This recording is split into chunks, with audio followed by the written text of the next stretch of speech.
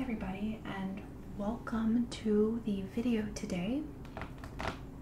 I am going to be flipping through this zoology book, but I first wanted to say thank you for all of the lovely comments on my last video and to all of my loyal subscribers. I might explain one day where I went for 5 years. It's a bit interesting. However, I wanted to put in some quality videos first. So thank you for joining me today. You might also notice that I have press-on nails, and I thought might enhance the ASMR experience, but if for some reason it takes away from the learning and you dislike it, let me know.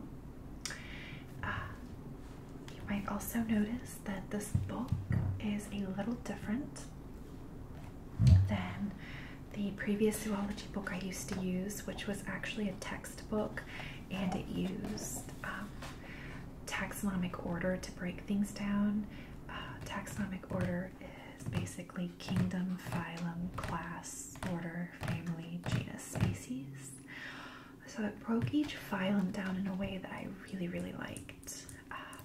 It was a actual textbook, and I got rid of all of my textbooks, which is very unfortunate. I am trying to get some back.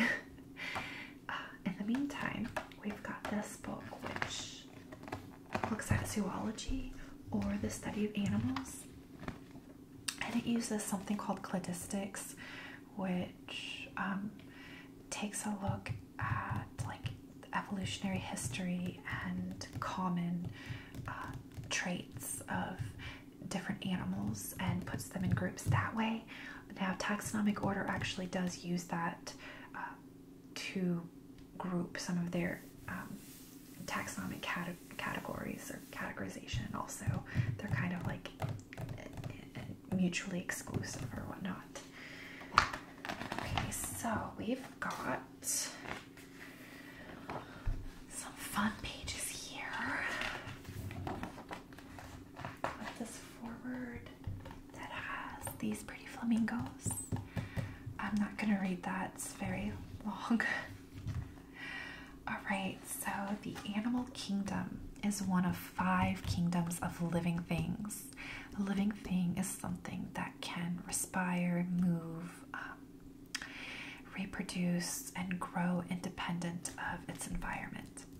So there are 5 kingdoms of living things. I wrote them down for you. Very rudimentary drawing here. We have the single-celled bacteria and protists, or protozoans, or protista. We've got plants, fungus, and animals that are multi-celled, eukaryotic. And so today we are focusing on animals. Okay, the definition of an animal is a living organism that is made of many cells that usually collaborate to form tissues and organs and ingests organic matter such as plants or other animals for nutrition or energy. You might notice that viruses are not listed as a living kingdom because technically viruses do not fulfill the definition of being alive. They are not able to grow or reproduce independently. They are just a strain of DNA that hijack our cellular equipment to reproduce. So without us or the cells of other animals, they cannot reproduce. So that could be a video for another time. Now we're going to look at the most simple animal, which is the sponge. So something is considered simple when it has a really low level of organization of tissues and organ systems and nerve structures. So when scientists are looking at classifying animals as complex or simple and actually just categorizing them into groups at all, they look at things like symmetry and the level of organization, coelom development, which is your digestive tract, and then like embryonic germ layers and segmentation of the body. So sponges are very simple. They have no coelom development, and they have very low organization of tissue. They use flagella for feeding, which actually it's believed they came from choanoflagellates, which is like a protist here. And so that's basically what this blurb is about. And then this is a crinoid, which is actually an echinoderm, but it is an animal. Very lovely. So now we're going to touch on evolution, because evolutionary history is key for categorizing the groups in a cladogram. So each of these is a clade, and they have shared like common ancestors. So technically modern birds came from Archaeopteryx, which is a creature that was between a dinosaur and a bird, and I actually have a video on that if you're interested. And then we have the predecessor, the main ancestor. Sorry, main ancestor is the theropod here. So this just shows the different branches of evolutionary history. Which evolution, all animals today have descended from different animals in the past by a process of evolution.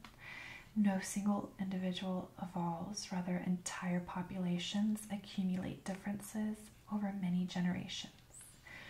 Mutation, random replication errors in the genetic material is the source of inherited variation. Okay, so here's another cladogram that looks at the animal kingdom, and we have the very rudimentary simple sponges all the way up to chordates, which include us. And chordates are basically all vertebrates, and then two other groups called lancelots and sea squirts. Here's a sea squirt. And a chordate basically just has a central nervous system and a coelomate or a digestive sac. And then vertebrates have an actual vertebrate column, like we do, as well as fish and birds and reptiles and amphibians and fish. So actually most of the other animals are invertebrates. And I look here at the evolutionary history, and let's see what this says.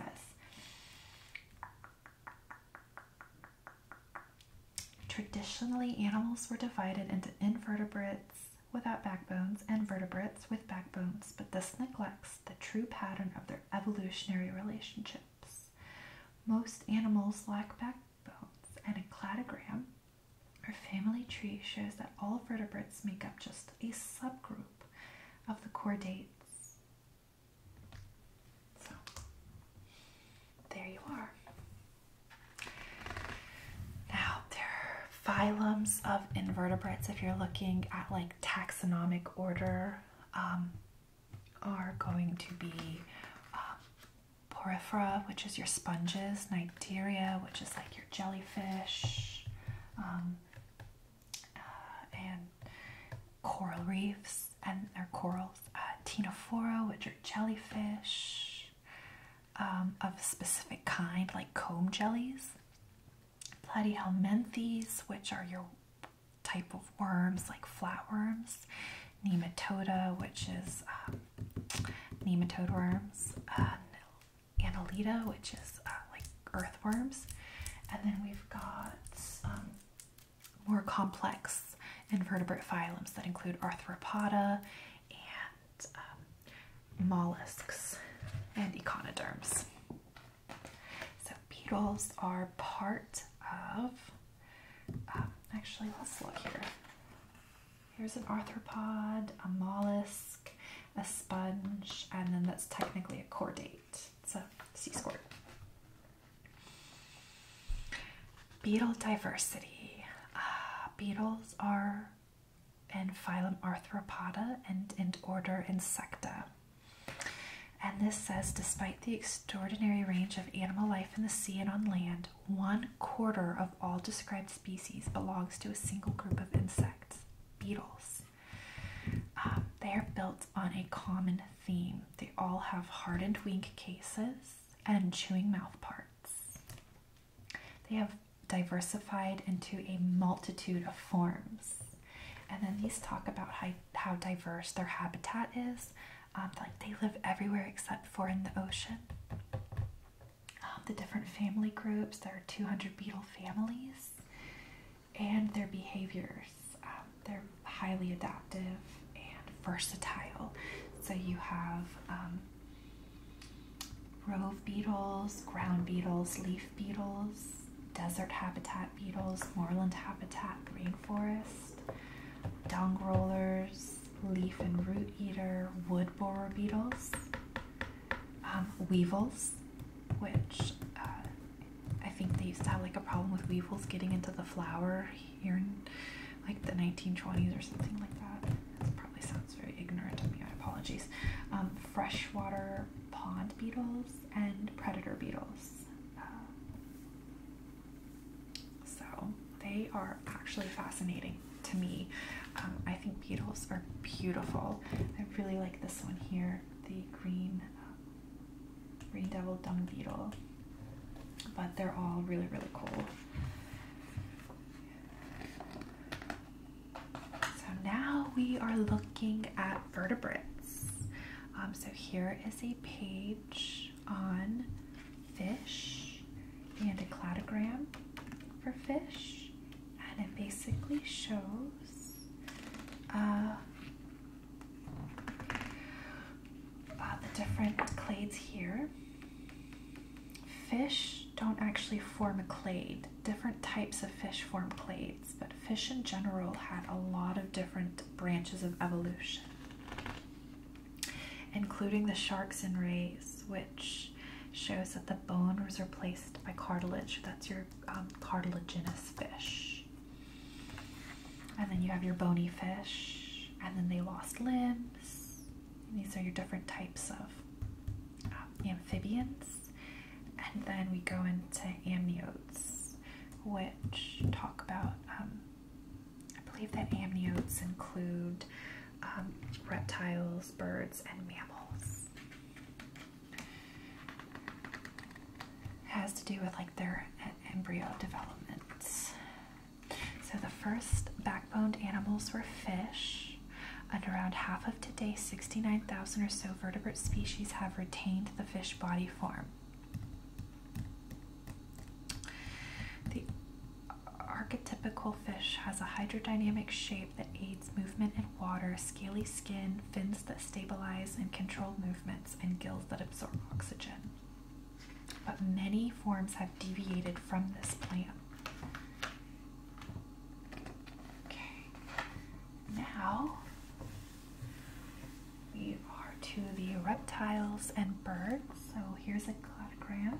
It shows the different reptiles, and then there was like this direct lineage between reptiles and birds. So like fish, reptiles represent a grade of animal, not a clade.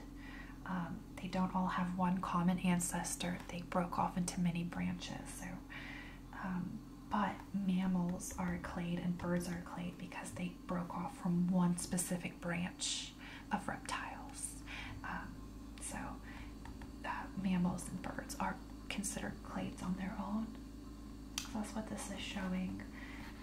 Skull openings lost, body became shelled, scaly skin, and then we go down to teeth in sockets, which led to feathers, hollow bones, and warm blood. And then the mammals came from a different set of reptiles. Reptiles represent a major shift in body plan as vertebrates became better adapted for life out of water. Compared with their amphibian ancestors, reptiles acquired a harder, scaly skin that resisted drying out and eggs that can develop on land. Giant reptiles in the form of dinosaurs dominated the world for 150 million years, and the descendants of dinosaurs, the birds, today match living reptiles in number of species. So here's a bird.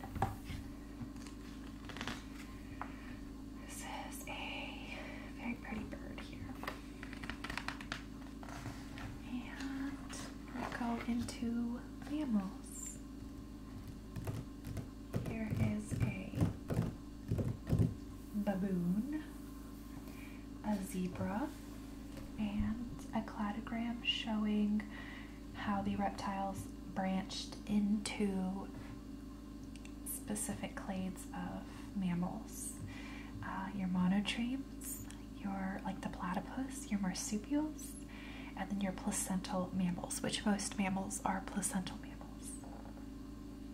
Like birds and living amphibians, but unlike reptiles and fish, mammals constitute a clade, a natural group containing all the descendants of one common ancestor, one common reptile. And so mammals actually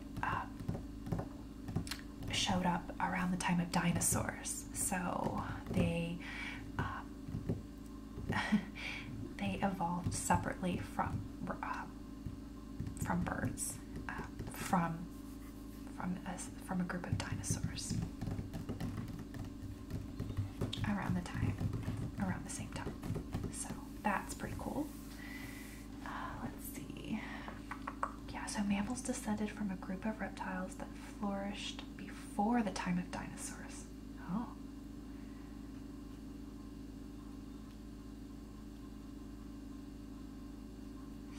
So it was before.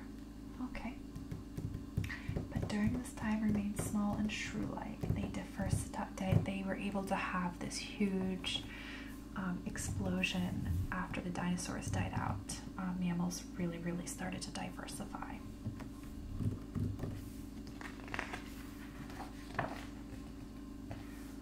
And this is totally random page on prehistoric paintings showing the importance of animals to our prehistoric cavemen and civilizations as humans formed civilizations, the importance of agriculture and animals, livestock, etc.